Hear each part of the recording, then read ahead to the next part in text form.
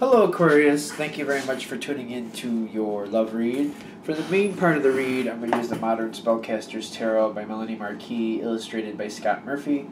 For the support of Oracle cards, the Angel Answers Oracle cards by Doreen Virtue and Randy Valentine. What else do we need here? Okay, I wanted to jump right in, so let's jump right in.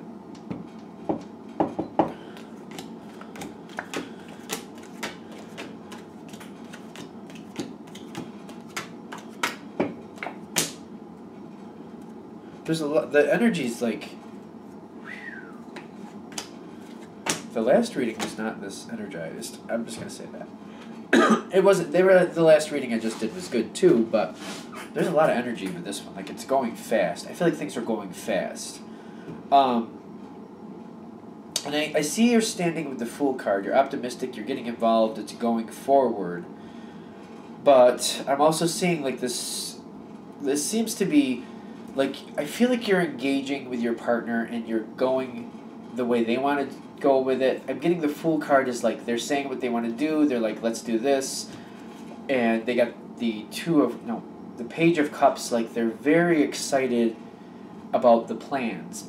It's the Page because I feel like they want your assistance with it. And I feel like they're telling you what they want, what they'd like to do. And I feel like you're like, all right. I can back that, and I feel like you're going forward and I feel like you're not only helping make it happen, I feel like you're making it happen, to be honest with you. I feel like you're making it happen. They're telling you what they want, what they're excited about. You're making it happen. And then the next phase that comes in, see, this is your challenge card is the Queen of Wands. I get that, but I feel like the next thing that comes in is your partner seems to take it and just kind of fly with it. But I feel like whatever it is they wanted to do, I'm getting you started it, they took over and then took it on their own. Like, I don't feel like you're connected with it. I don't feel like you're connected with it. Is that true? Oh, so it's like, wait a minute. They just say, they tell you what they want, what they're looking to do, what they'd like to happen. You're enthusiastic. You get things together. You get it all set. And you kick it off. I feel like you even kick it off, honestly. But then they seem to take it on their own, and they just take it off on their own. But I feel like they take it off on their own without you. That seems a little interesting. Now, when they do that, you got the Three of Swords with the be assertive. Okay, so they're making sure I say this. Okay. So, I'm getting you're very upset when they take this off on their own. They go their own way with it, and they kind of like leave you on your own. And you got the Three of Swords for good reason. Like, what do you mean you're leaving me in the dirt? Like, I made this happen for you, and then you're just leaving me here, and you're taking it on your own. The be assertive is like, don't accept that. And your challenge card is also the Queen of Wands. Okay. They're saying don't let that be the case. Stay involved. Push yourself into the situation. You started it. You got it going. Keep going with it. Because they're telling me between the two of you, you have a lot of love for your partner. Spiritually, this is your card, the Two of Cups. Spiritually, this is their card, the Queen of Pentacles. They're very secure with you. And I just feel like they got a little overexcited and just kind of went on their own, and they weren't realizing, like, they're just over-secure. Like, they're just expecting you're going to take care of yourself. And they should have looked out for you. They should have. That's what I'm feeling. I'm feeling like they should have kept an eye out for you and brought you along with them. And it just didn't work out that way. But they're telling me here that the relationship is really strong. And don't let this become like a bad moment due to an oversight, because I feel like your partner's having like this weird oversight, and they're going on without you, and they're not really, like, I don't know, I feel like they just get caught up in the momentum, and then just like, they're just not clicking, that like they should have made sure you were set too. It's almost like you got everything ready, and then they went forward, and then the next phase kicked in, they were all ready and went, you still needed help getting the rest of your stuff ready, and they didn't help you, they just went on and did their own. And they should have held back and helped you too, so you could have went forward together. That's what I'm getting here. I'm getting, because you're very upset about this. You're heartbroken that, how could you just leave me here? Why didn't you help me too? Like, I did all this for you, and then you take off and leave me in the lurch. Like, how could you do that? They're saying don't accept that. Be assertive. Say how you feel. Demand that you get some support in return. And that's your challenge card, the Queen of Wands. Even if it's one of those things where you have to get yourself up to speed and you're joining them in the same situation, also make sure that they realize, like, bring it to their attention, like, you left me in the lurch, and that sucks. Don't do that to me again.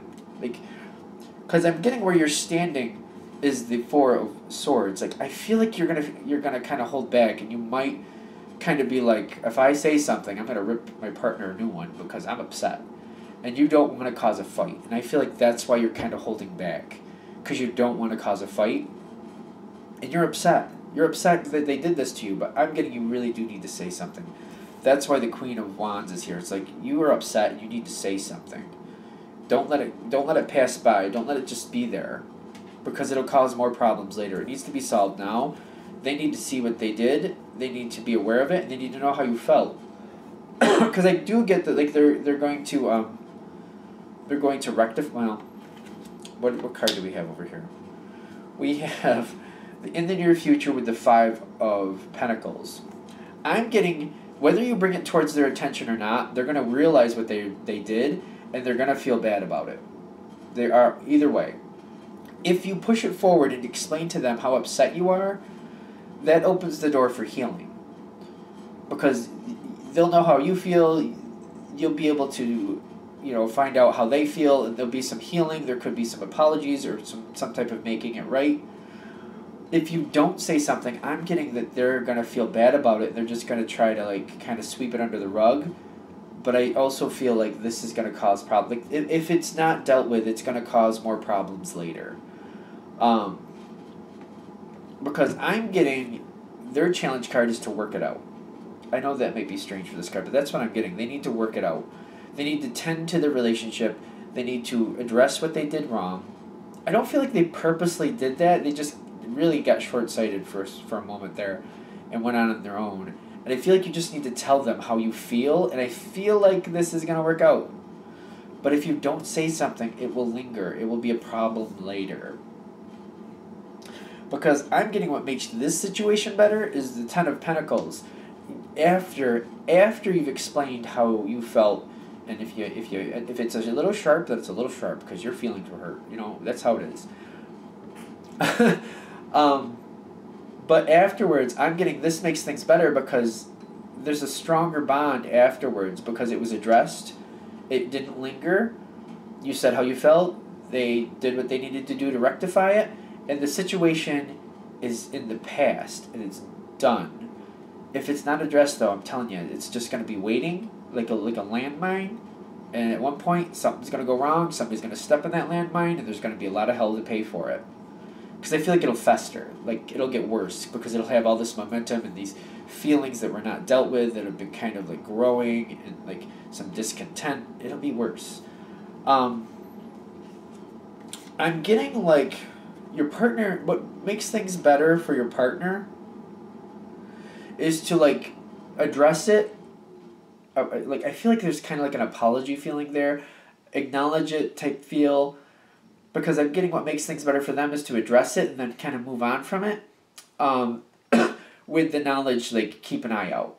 Because I'm getting, like, what makes it better for them is to realize what happened and then let it be what it was and move forward in a better mode. Like, to have the reference.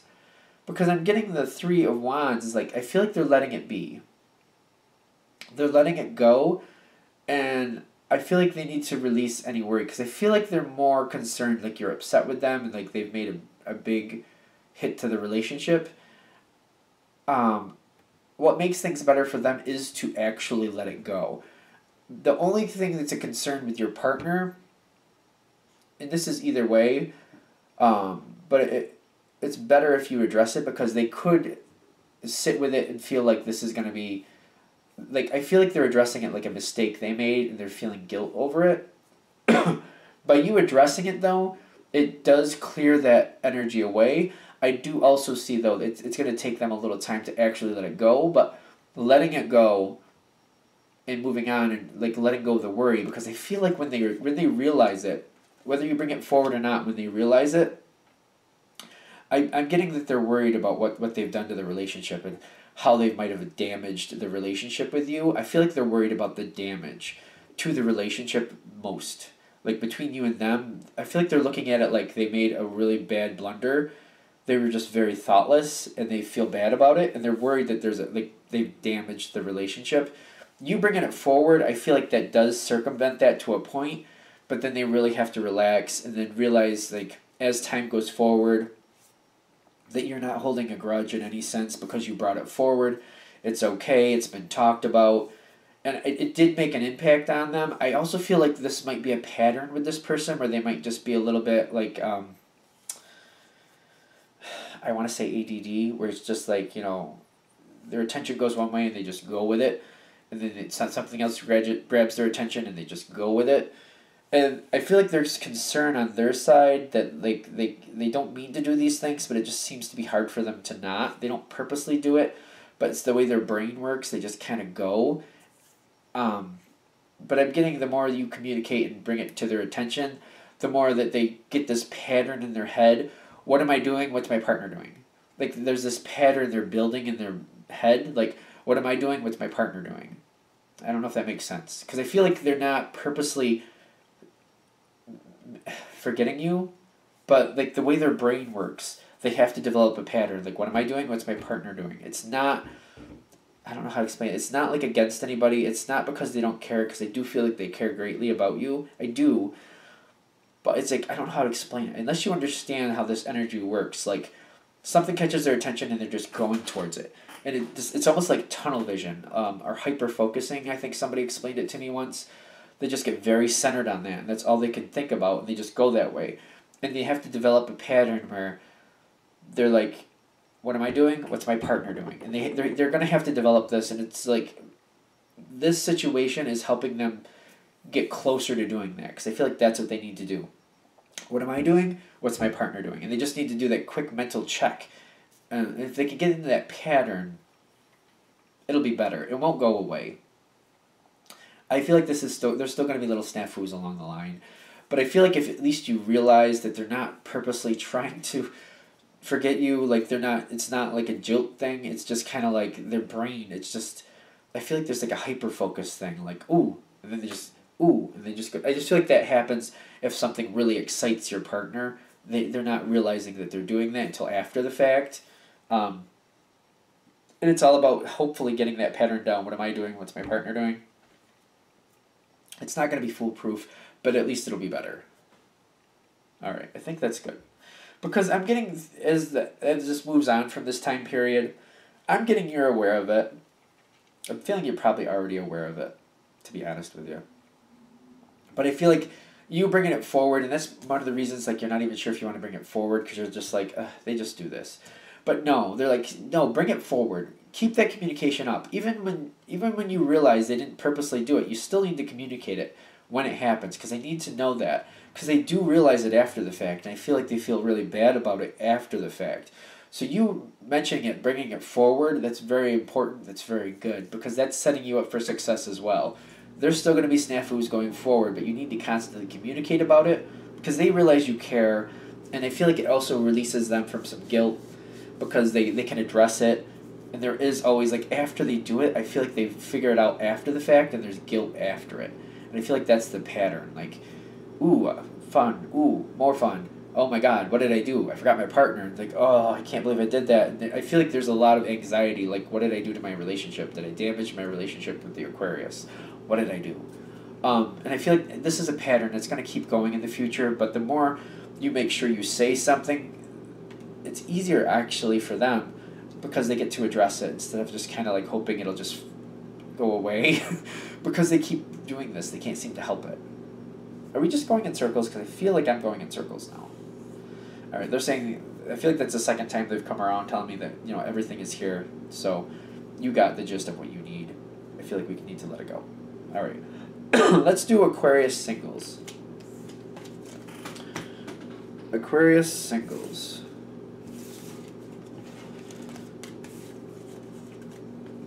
What do we got for Aquarian singles? Aquarian singles. What do we have for Aquarian singles?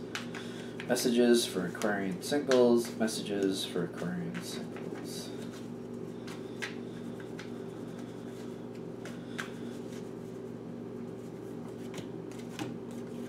Oh, the Lover's card popped up again. That's a good thing.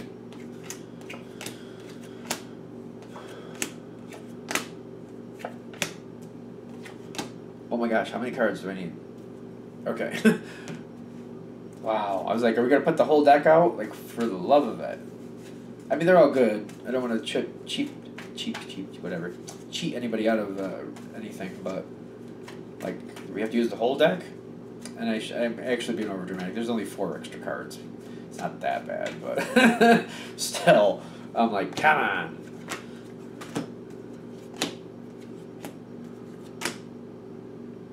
Alright. I feel like there's a lot of cards here, but let's see what we got.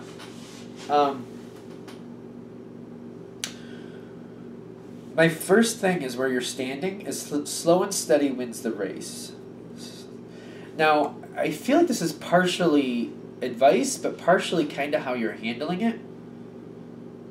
You're going about this slowly, which is interesting because I feel like this situation started off with a bang. Whatever is going on here, like, you're still single, but the interest or the connection, whatever, started off with a bang with the 8 of Wands. But I feel like you're looking at it and you're working at it, and the advice is to take it slow and steady. Slow and steady wins the race. And I'm feeling like you have to be accommodating to this other person.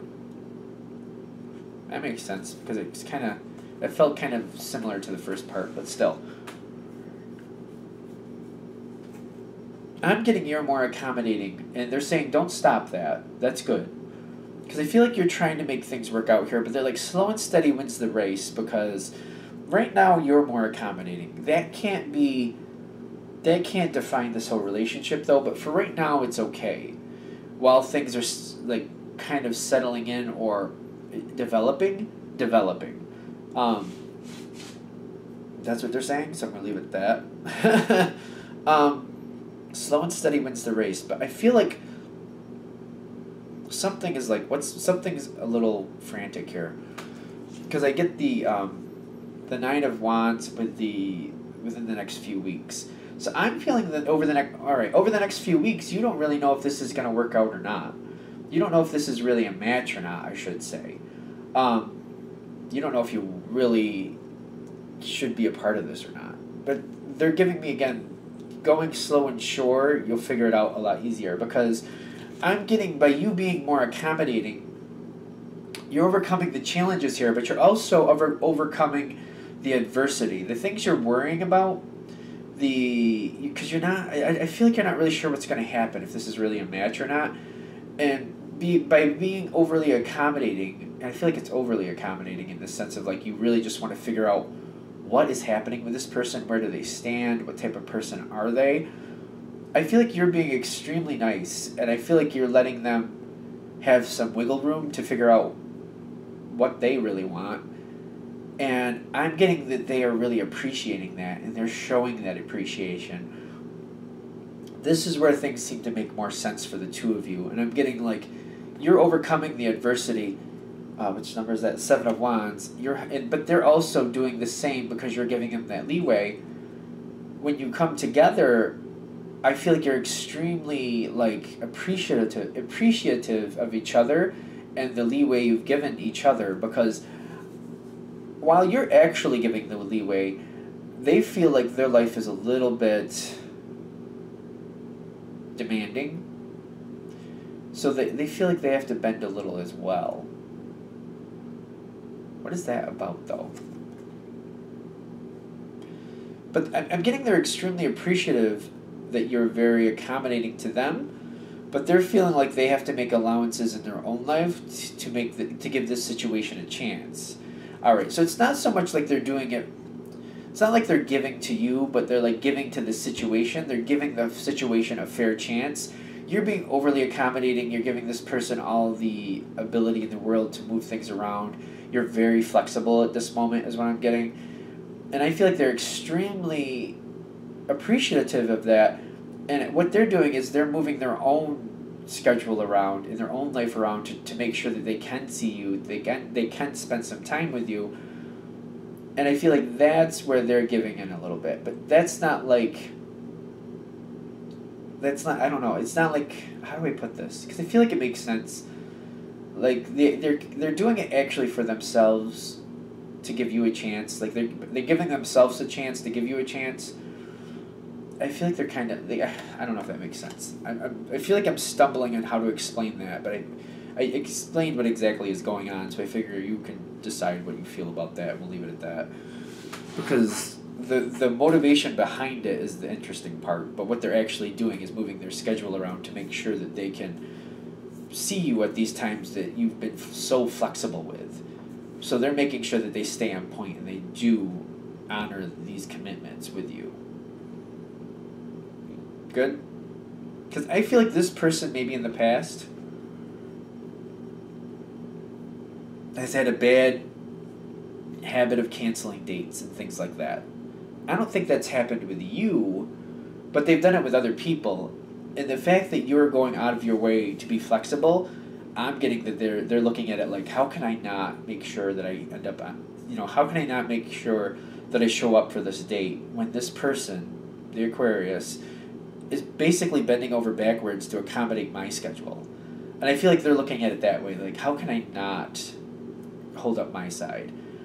And I feel like this is where you're coming together very strongly, because this is a pattern that's moving into the future. Now, I'm getting that Lover's card is where you're matching up. You're seeing eye to eye. And then as the future comes in, there's a heavy energy. There's a heavy energy. You got the King of Swords with the Page of Swords. This flip-flops. And then what I mean by that, sometimes you're the king, sometimes you're the page. And the same for your partner, this person that might end up being your partner, I should say, to be fair. Because I'm getting like, it's kind of like one side says a lot of what they're feeling and thinking, the other side seems more passive and receptive. And then the other side starts going on about what they're feeling and thinking, and the other side seems more passive and receptive. Because I feel like one side goes and says what they're thinking and what's going on and how they feel and how they see it. The other side's just kind of receiving it and listening and absorbing. And then it seems like there might be a couple moments, like it might be time in between. Like one time you guys meet up, one of you is more active and chatty than the other, says a lot, talks a lot, lets a lot out.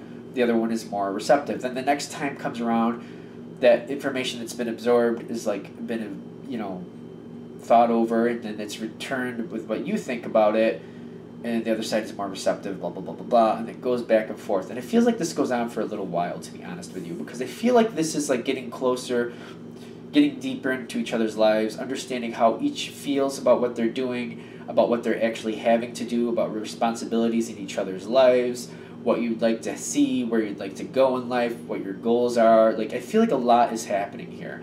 But I am noticing it's like one gives a lot of information, the other one receives, and then that's kind of absorbed, and then the next time around it's like flip. It seems to mostly go back and forth like that. And I'm getting like, the meditation brings answers. I'm getting like this is kind of like advice. You could end up like trying to do that in the same conversation where one gives a lot of information and then the other gives a lot of information. The meditation brings answers. I feel like it's better if one of you says what you need the first time, and then like there's an absorption period. Because I'm getting meditation brings answers is like what's being said needs to be thought through. It makes sense, you understand it, but it's like really thinking about, how does this affect other things? How does this fit in other places? You know what I mean? What are the definites? What are the facts? What are the constants here? And how are they going to fit in your life? How are they going to fit in their life? Like, they're telling me there's afterthought is necessary. Like, to rethink about what was said, rethink about how you felt about it, rethink about what else you need to add to the conversation. Like, I'm getting meditation brings answers is like, there's afterthought, like, on your own.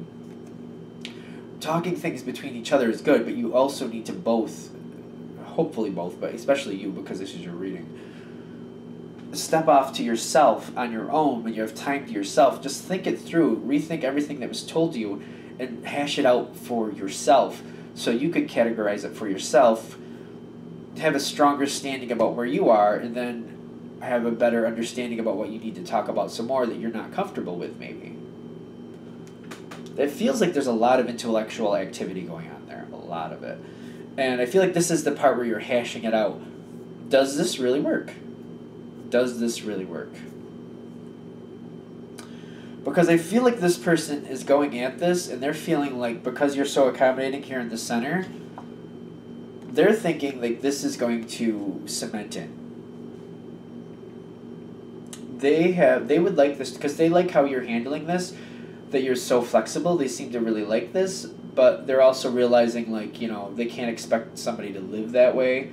They're very well aware of that. I'm getting that as well. But the fact that you're willing to, at least on occasion, that means a lot to this person. Because I'm getting where they're standing is the Ace of Pentacles with the big happy changes. They're thinking you could be a great addition to their life. You could be that partner they're looking for.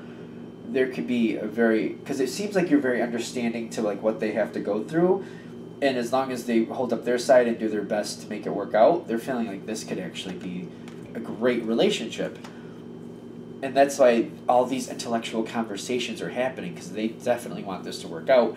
You need to have time to think about things, look through it yourself, but definitely there's a lot of hashing out there. Now, I'm getting the end here, and I'm seeing it all. This seems to play together with this other person in the sense of like they're feeling like this is a good idea. No? Wait a minute. Hold on. Let's go to the end cards. At the end, you have the King of Fire, King of Wands, which I'm seeing as fire here. You have the High Priestess, and you have, what's the last one there? Nine of Swords. See, that Nine of Swords is like, it's making me wonder. Because the wheel is turning. I'm seeing that here, and I wanted it to be turning to your favor, but I'm not sure exactly where this is going just yet. So let's absorb. Because right on top of this, they have the Unlikely card. Because I'm getting you have to actively say how you feel about the whole situation. I'm getting you're hashing it all out. You have to think it through. And I'm getting you're coming forward with things that you just can't go along with. You're addressing, like, these are certain things I can go with. This is good. This is fine. I can do this. But there's certain things you can't go along with. And I'm getting, like, you're bringing that forward because you have to. And I'm getting it's like the both of you have to look at what's realistic here. What are the good points here, but what are the bad points? And I'm getting the way this is ending is like it doesn't really feel like it matches. I wanted it to match for you, but I'm getting it's unlikely that this is going to work out. And I'm getting like there's a little bit of sadness between the two of you. You both would like it to work out, but there's certain things that the other person can't negotiate on that you're not willing to negotiate on. And I feel like you're deciding, you know what, before this becomes a real problem, I don't think this is going to work. And that's, okay. I'm getting that's the wheel turning, and that's why the yes or the exclamation is there, because like this isn't going to work. Because there are things that this person cannot negotiate on. For whatever reason, they cannot. And those things that they can't negotiate on, they feel like they're unacceptable to you. Like, you can't do that. You're just like, I don't want that. I don't want to be a part of that. That's just not going to work for me. I feel like you're looking at it very honestly. You're like, you realize they can't change those things. And you're also very strong with, like, you don't want to be a part of that. You can't accept that either. You can't be a part of that. That's not, you don't want that. And I feel like that's why this is not working.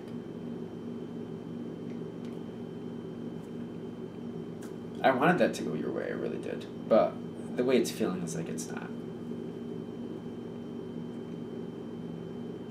Alright. That's how it's coming to its end. You are definitely trying to work it out, though. Like, there's a lot of conversation, there's a lot of talk. That's why these conversations are so important, because you're seeing it, you're addressing it, you come forward at the end like, well, this is what I can do, this is what I can't. They're like, well, I can't change those things. And I feel like you're both agreeing, like, this isn't going to work. All right, I'm going to let that go there. Thank you for watching. I hope that helps. If you'd like a direct reading from me, shoot me an email, jamesforastral@gmail.com, james4astral@gmail.com. Thank you.